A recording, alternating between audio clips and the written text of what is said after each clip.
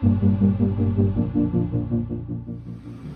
I'm Tony Bennett, and I just wanted to first say thank you to all of you who support the ministry of the Fellowship of Christian Athletes and also those who are considering investing in this sports ministry. I've been fortunate enough to be impacted by FCA as a junior high, high school, college athlete, and as a coach. You know, sports is such a blessing, it's such a great thing, but there's also the tendency to pour our identity into kind of what we do in our sports. And I think FCA has come alongside and helped myself and so many others understand what true identity is, where there's peace and perspective.